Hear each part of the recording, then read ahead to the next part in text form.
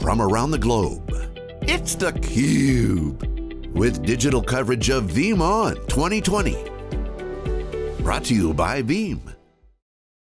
Welcome back, I'm Stu Miniman, and this is theCUBE's coverage of VeeamON 2020. Online this year, we've done the event for many years, and just being able to reach the Veeam executives, some of their partners and the like, where they are around the globe. Really excited to be able to dig in, and we're going to talk some numbers, some analysis. And to help me do that, I've got two Veeam CUBE alumni. We'd had them on the CUBE before they were on Veeam. Always excited to get to talk to them and dig into the numbers with them now that they are at Veeam. Dave Russell is the Vice President of Enterprise Strategy, and Jason Buffington is the Vice President of Solution Strategy, both with Veeam. Gentlemen, thanks so much for joining us. Thank you, Steve. Thanks for having us. All right, first, I guess, let me ask, how are you guys doing? We were having a little bit of a discussion before we came on here as to, everyone is now inundated with data and numbers and the like with this global pandemic. Dave, how things doing in your neck of the woods, and then we'll go to Jason. Yeah, well, I literally cannot complain personally. Veeam itself is doing incredibly well as an organization. We'll double click on that here. But, in terms of data, particularly as it relates to this space that we're in, backup and recovery availability, cloud data management, the recent data for first half 2020 is actually fascinating. We're going to double click on that a little bit more, right, Jason? We are. Now, as far as how we're doing, I've been at every VeeamON that we've had. The first three as an analyst, the last two as a VP. I've never gotten to do one in my pajama bottoms, though. So that's kind of a nice change, just to kind of mix it up a little bit. But yeah, the other thing which has been kind of fun is that because we haven't been traveling, it really gave Dave and I a chance to kind of get back to our roots a little bit and really dig into research and how do you apply research to product direction and go to market. And so it's been a fun project that we're culminating with VeeamON. Yeah, Jason, please don't be giving out secrets. I'm not saying if you look up Dave Vallante's Twitter handle that you'll find the suit on the top, shorts on the bottom look, what I refer to as CUBE casual for when we're doing some of these remote events. But you two have a breakout that you're doing, really looking at digital transformation and IT modernization. Digital transformation, I'm sure both of you, from the analyst standpoint, for a while it was a bit of a buzzword. Today, when you just with the backdrop of the global pandemic, it's like, well, if you have had the chance to go through the digital transformation, hopefully, you get things put to the test. You're relying on data. You should be more agile, and those are all things that I think help the remote workforce and what they're doing. But if you hadn't finished that, or either started or in the middle of that journey, a big question is, what are you doing? Will this accelerate it? Will it slow it down? So excited to dig into your CXO research. Why don't you give us a little bit of the background? How long has this been going on? Who you're talking to as part of this research? Sure. Well, as far as the research itself goes, so Veeam went to an outside panel and said, hey, don't tell anybody who it's from, but we need you to interview these kinds of personas and these kinds of folks. We did 1,550 enterprises, and by that definition, meaning 1,000 users and up, across 18 different countries around the world. And then we even asked some questions around not only what country are you in, but in what countries do you influence data protection strategy and architecture. Everyone from IT architects all the way up through CXOs were part of that survey.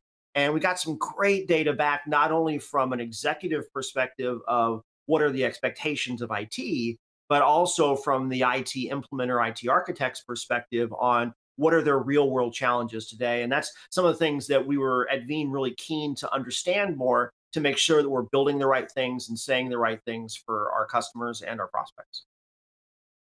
Excellent. And Dave, maybe give us a little bit of a backdrop. When I think about enterprises, we always talk about these mega waves. The things that I talk about is, when I talk to the CXO suite, it's not that they have, I've got a multi-cloud strategy, but no, I'm figuring out how cloud changes what I'm doing. Digital transformation is one of those things that brings together, the business and the IT, and hopefully, something I know we've all been talking about for quite a long time. IT just can't be a separate thing or a cost center, but needs to really respond to the business. What's that backdrop of digital transformation, and bring us inside a little bit what your learnings were. Yeah, to me, I think I like the notion of digital transformation because it's very specific to every business, maybe even every business unit. Meaning it's not a case of a vendor saying, here's what your project should be. Rather, it's more a notion of whatever initiative you have to try to increase customer intimacy, to be able to contain costs, expand your reach. That's really what digital transformation is here to support. Excellent. And Jason, give us a little bit of color as to some of the findings. Yeah, so I mean, I think the big ones that we looked at were, what were the major IT challenges you had overall, and maybe not to so much of a surprise, but staffing and legacy infrastructure were still some of the biggest things that were holding back IT organizations, which I think is especially interesting in the landscape that we're in right now, right? Because your staff can't be in the places where they used to be, and from a legacy perspective, Stu, I know you love data as much as we do. If organizations are spending between 68 and 82% of their money and their dollars on the status quo, that doesn't leave a whole lot left for the things that you'd like to do, like improving customer experience, like accelerating the employees of your business. So things like digital transformation tend to get hindered by the same stuff that hinders IT modernization, and just get rid of the buzzword, just trying to do better in IT for the sake of the business. But really, those have been kind of the big gaps. Yeah, and I think Jason hit a key point there, Stu, of, the issue right now is a lot of us are just trying to run the business, like literally keep the lights on. Jason mentioned the stats of high 60s, low 70s, just, trying to keep status quo. But digital transformation, in my mind, is about obviously trying to run the business while you're seeking to grow the business and aspirationally hoping to transform your business to really improve customer intimacy and success of end customers as well as partners. So if done right, pursuing digital transformation can help you with tactical needs as well as strategic outcomes. Yeah, it's a little sad, I think, from an industry standpoint. You talk about how much money and time is spent on keeping the lights on. I feel like 10, 15 years ago, it was the 80 to 85%. If you're saying, oh, we've whittled away a little bit, it's now in the low 70s. Some really good companies, it's getting to 60%, but we haven't flipped things yet. I'm curious, you have this position. They don't know that it was sponsored by Veeam. So how do cloud as a general technology, and then data protection and availability specifically, fit into overall priorities for that IT modernization? So there were two questions that we really focused on that they're my two favorite slides in the whole deck. The first one that I thought was really interesting is when we asked organizations, what does modern data protection look like, or innovative? And I think we used a few different buzzwords along the way. And we asked them, check all of these capabilities that might apply, and then which one is the most definitive? And we actually got two different sets of answers depending on how you pivot that data. If you ask most common responses, modern data protection looks cloudy. And what I mean by that is the top choices scored were the ability to do DR as a service, the ability to integrate on-premise and cloud-based as part of your data protection architecture, and then the ability to move data from one cloud to another, which certainly reinforces the fact that we are not only in a hybrid world, but in a multi-hybrid world as well. So if you're looking for most common answers, modern data protection looks cloudy. But if you flip it over and you say, what is the most definitive feature, you actually get something very different. You find out that the ability to leverage orchestration and workflow, the ability to manage via APIs and systems management, the ability to be part of a cybersecurity strategy. So what you see is that modern data protection in general has to be cloudy, but more importantly, backup should not sit on an island of its own. It should be a cohesive part of a broader IT experience that's managed by something broader, that's part of the provisioning and systems framework. So those two answers kind of tell us what should we not only be making sure that we're continuing to build on, but also making sure that we're communicating as far as, does Veeam meet the bar for what organizations are looking for in a modern or innovative data protection strategy. Yeah, that's really interesting. I guess one of the big things I've seen over the last 12 to 18 months is maturation of things like, a real hybrid strategy. So, if I look at Veeam, the most critical partnerships, of course, are, VMware from a historical standpoint, and things like Microsoft going forward. And both of them have made big strides over the last couple of years as to not just on-premises versus public cloud, but how do all of these things work together? The discussions that we've been having about, cloud is not necessarily a destination, but it's more of an operating model. And as people build out their architectures, all the things you mentioned there, it's not a place or a destination, but it's more of that architectural view and can live across lots of different environments. Does that, Yeah, I think that that's make the sense? key. Yeah. Yeah, it's a cross. It's a horizontal play, really. It's not moving from point A to point B. It's really embracing expanded choices. So, what we found when we did this survey is directionally where organizations are at today with on-prem physical, on-prem virtual, going towards cloud, and then how they responded, their intention 2 years later. There weren't major surprises there, meaning the shift was increasingly more towards cloud. But it also wasn't a case that on-prem physical goes to zero. So any more than it's a case of an organization goes 100% all in on one hyperscaler public cloud provider.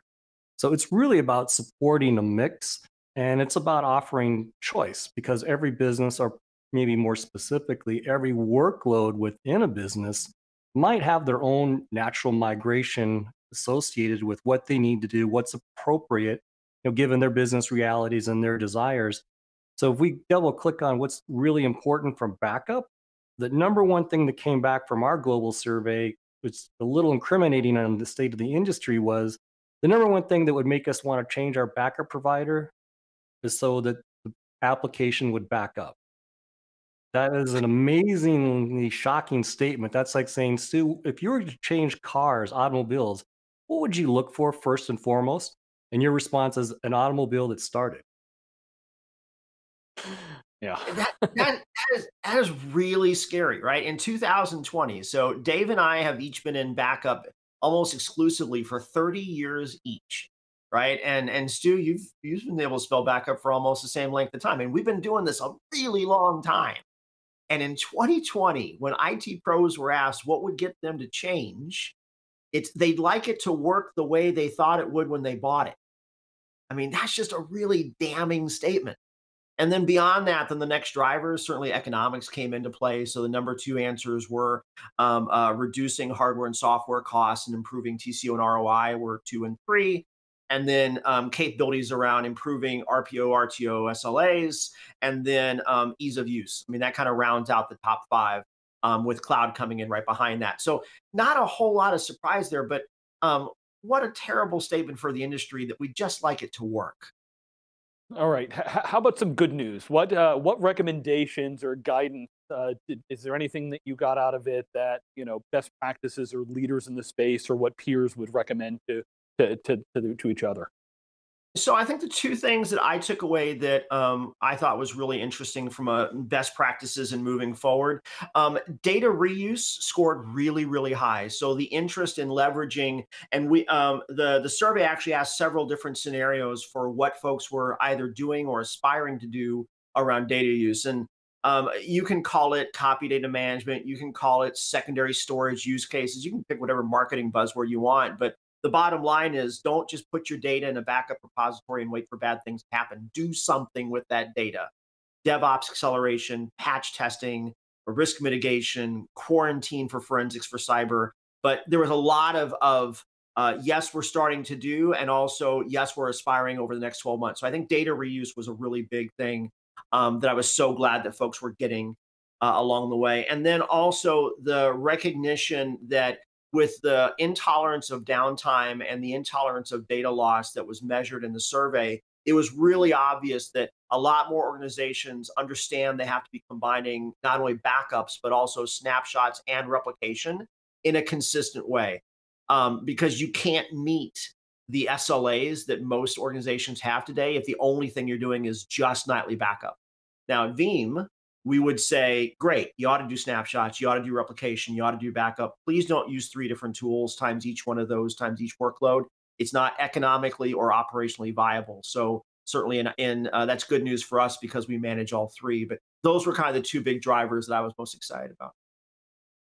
Yeah, and if I take what we got from the data protection report and then couple that with recent industry analysis reports from like IDC and Gartner, if I merge that together, I think one of the reasons why Veeam has been very successful, literally knock on wood, but Veeam is up as a company 10% year over year, October to October, or I'm sorry, April to April. And that's been true for all 12 years that Veeam has been shipping backup product.